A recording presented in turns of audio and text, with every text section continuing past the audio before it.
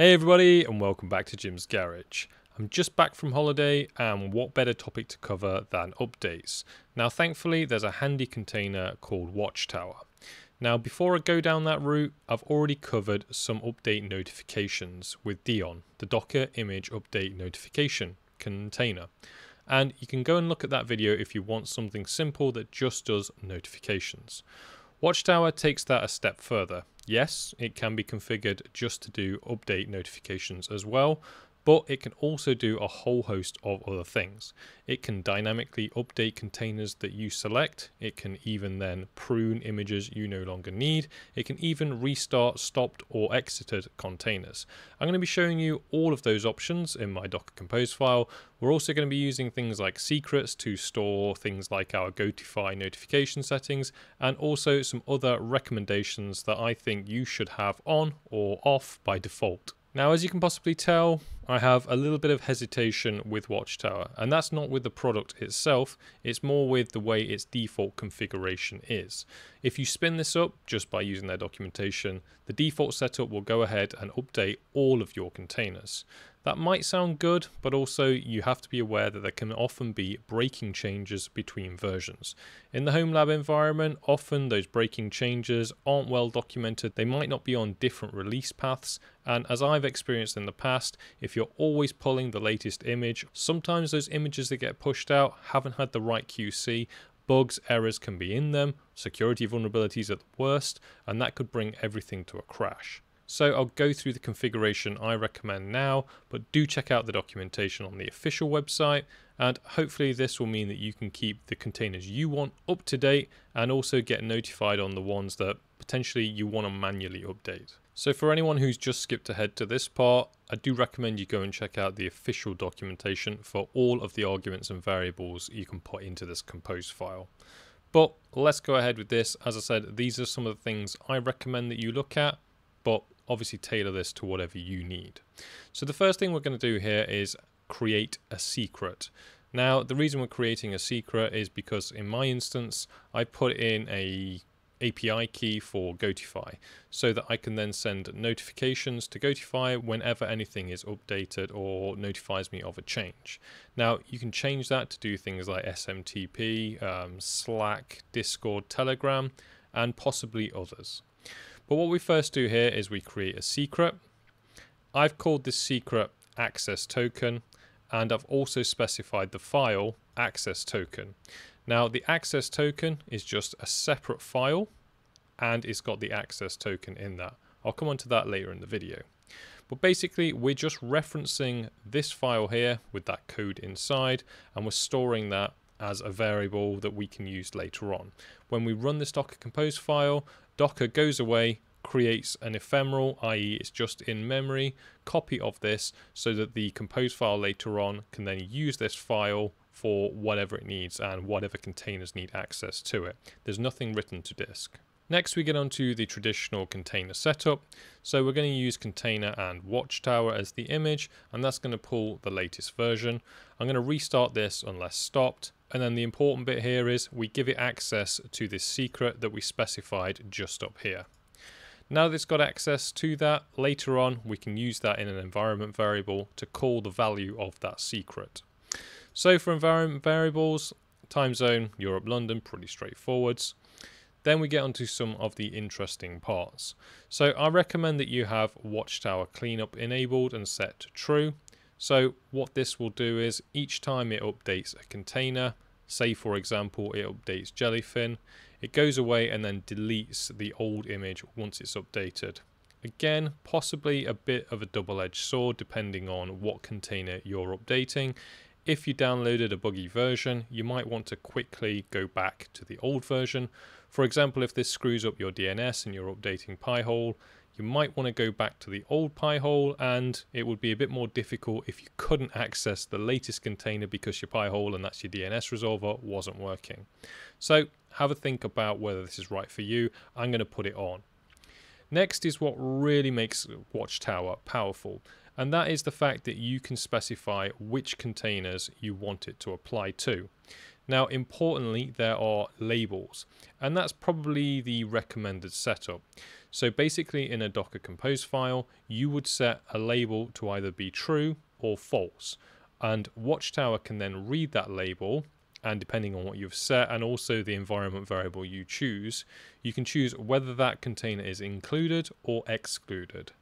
All of that can be overridden by what I've put here. So what you need to do is choose the method that works best for you. All I've done in here is basically a bit of an extreme example. I've said disable updating traffic, CrowdSec, bouncer traffic, decons, frigate, Home Assistant, and the Home Assistant DB. Now I've done that because in a moment I'll show you my Portainer setup, and it should only update containers where that name doesn't equal those container names. Now it's probably a good idea to put some things in here that you definitely don't want to break. Your proxy might be a good one, your Pi-hole DNS resolver, something like that might also be a good one. You might just wish to have notifications and then manually update when you're ready and you're not somewhere else in the world, away from home, where you've got no chance of doing some remote admin. Importantly as well, you don't just have to run this on your local Docker host, you can specify a host name and port here, and you could use Watchtower to manage a different Docker host elsewhere. There's also the ability to restart a container after it's updated. Some containers might need that, others may not. It's entirely up to you, so just uncomment that.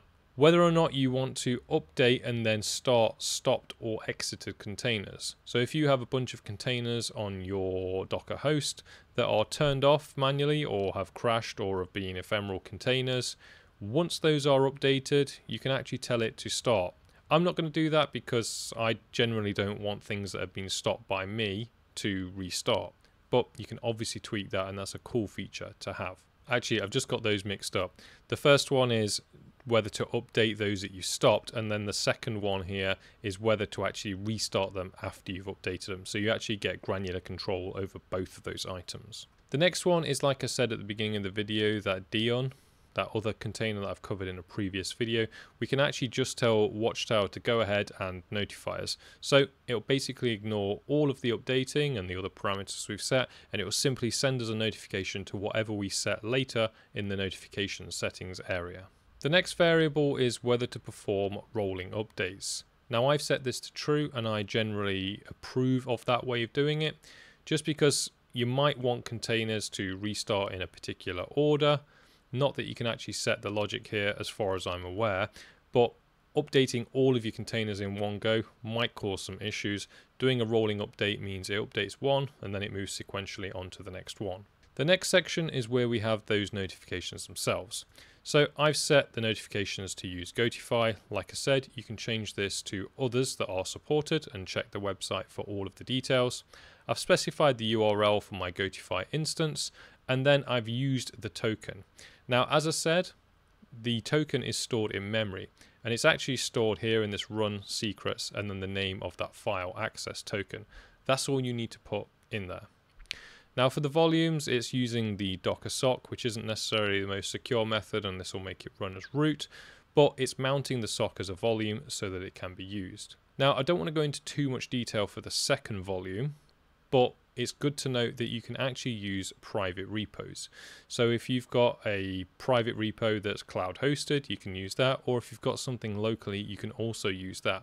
And what this will do is the config.json basically stores the credentials for you to access it, and it can even do things like two-factor authentication if you have that enabled. So I won't cover that in this video because I'm not using it for my Docker infrastructure, but do note that that is possible, and you can find the detailed instructions on the website.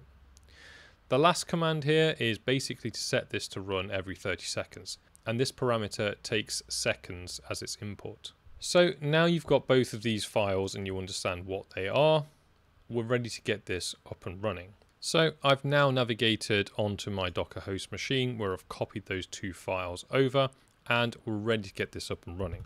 So I'm going to change directory to my Docker Compose folder. See that those are both there, and I'm going to do a sudo docker compose up-d.